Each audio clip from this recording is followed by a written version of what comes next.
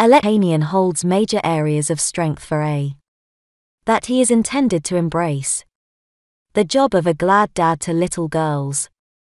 Even though he remains unaware of the gender of his upcoming second child with Serena Williams in a recent interview on Who's Talking to Chris Wallace aired on HBO Max and CNN. Alexis discussed his expanding family and touched upon the influence of artificial intelligence on his journey as a father. CNN anchor Chris Wallace began a conversation by inquiring about the current passions and interests of the tech guru's daughter, Olympia. Now you and Serena have a 5-year-old daughter. The famous Olympia Wallace began. Mom is teaching her how to play tennis. So is Olympia more interested in tech or tennis?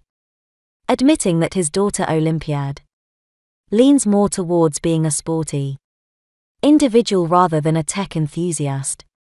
Ohanian shared how he used AI to spark her interest in technology through storytelling. He explains that their bedtime routine involves requesting a tailored bedtime story from ChatGPT, asking it to provide a child-friendly narrative suitable for a 6-year-old, which takes approximately 10 minutes to read. Additionally, Ohanian mentioned that he involves Olympia in the creative process by having her collaborate with the AI to craft a story. He explained that she dictates the prompt to the AI, and together they eagerly await the output. Once generated, Ohanian prints out the story and reads it to Olympia during their bedtime routine. Wallace then pivoted to the big baby news. So, Serena and you went to the Met Gala last week and you made an announcement there.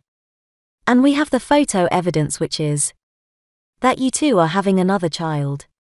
It's official, Chris Big reveal. Ohanian responded, do we know whether it's a boy or girl? The reporter asked, and are you going to share whether it's a boy or girl? When asked about the possibility of having more children, Hainan confidently stated, we don't. I firmly believe that I will always be a girl dad, so even if we were to have 50 more kids they would all be girls, but of course only time will tell.